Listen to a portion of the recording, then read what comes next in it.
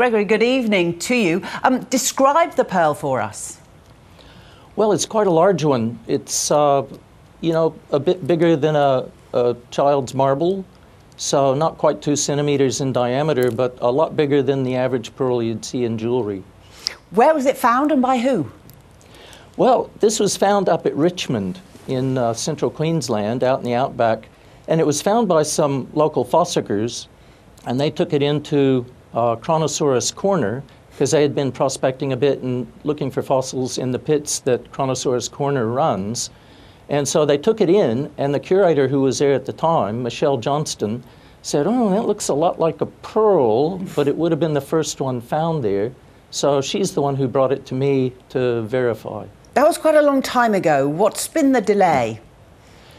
Well, it's taken a long time from the viewpoint. It was found originally in 2019, and between COVID and other work commitments and just there's so much to describe about Australia's, you know, cultural heritage and history.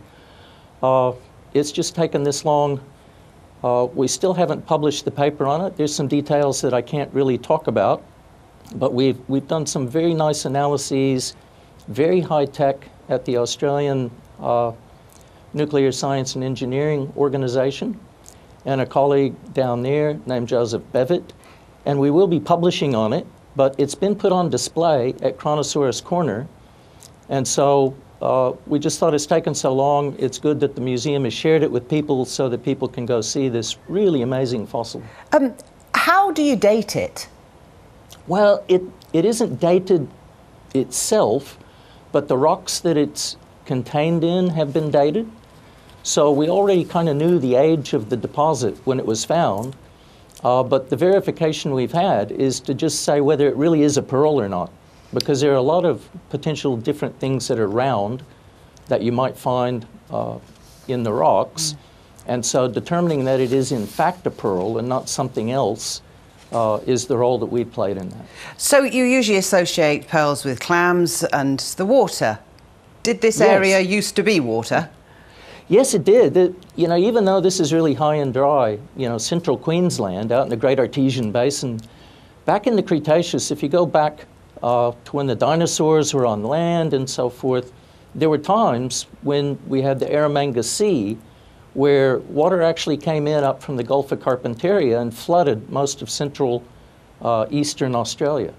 So this was a huge inland sea, and it had all kinds of diverse marine life in it, including these huge clams that in fact then have big pearls, but it also had marine reptiles, and they've even found pterodactyls that were obviously eating the fish and fallen in, but marine turtles, all kinds of fish.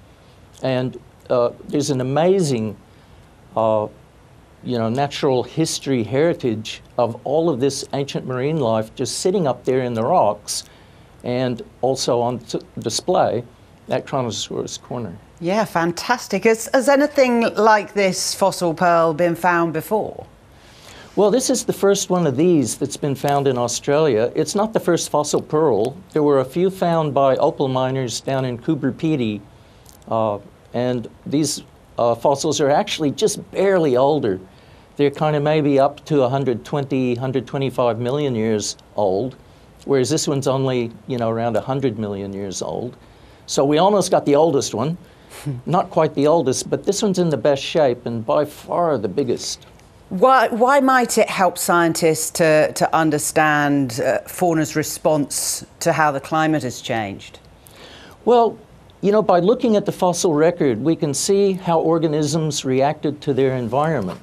And so a pearl like this shows us that even these ancient clams that are now quite extinct, these guys are no longer here, they were bigger than Tridacna, you know, modern giant clams. They were really huge things. But you know, if they got a little bit of sand in the shell and it bothered them, they would also lay down that nacre and coat the thing with that inside shell to make it smooth and make it where it wasn't quite so irritating.